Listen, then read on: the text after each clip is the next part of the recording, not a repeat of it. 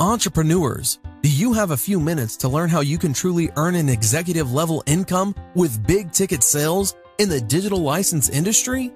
We're talking about 90% commissions on license fees for software, videos, and ebooks in bundles of $250, $500, $1,000, and $2,000.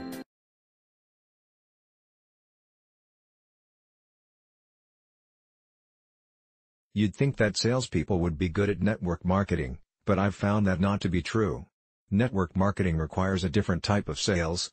The curse of great salespeople in network marketing: a lot of times people get in network marketing and we tend to think that if someone is really good in sales, they're going to be amazing in network marketing, and what is more amazing than our thought that they're going to be amazing is that in many cases, they are not. They are terrible.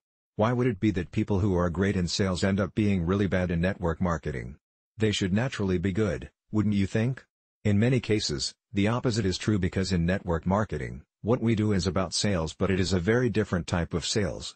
Over the last 24 years, having built teams that have grown to over 1 million customers, personally enrolling hundreds and hundreds and hundreds of people over the years, and being part of personally enrolling thousands for other people on the team, what I have noticed is that when someone comes in and they're a great salesperson, they tend to think they can take those sales skills and use that to sell and convince people to join. They can convince people to join, but what you have to understand about our profession is it's not about convincing people to join. It's not just about closing. Yes, you want to use your sales skills and your closing skills, but what's really important is in network marketing, we have to do what duplicates, not just what works. You can't only do what duplicates. I've seen people who won't take action because they somehow feel like it's not absolutely duplicatable. Leaders do things that are not duplicatable all the time, but great salespeople often will convince someone, close someone, and enroll that person in a manner that is not duplicatable at all. Even if they enroll that person will not go have success, because people tend to want to enroll other people the way in which they were enrolled.